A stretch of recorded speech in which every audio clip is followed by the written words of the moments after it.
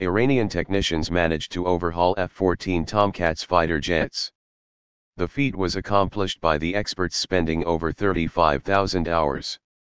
The jet joined Iran's Air Force fleet after testing and trial operation.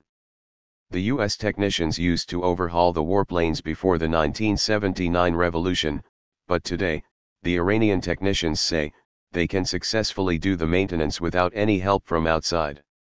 Local media has termed the overhaul a big step towards self-reliance Iran Air Defense Force.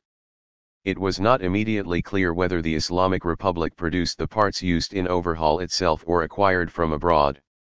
Iran purchased Tomcat warplanes from the United States before the Islamic Revolution.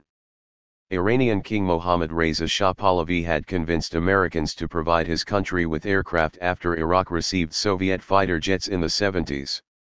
The U.S. administration agreed, a decision that they would regret later.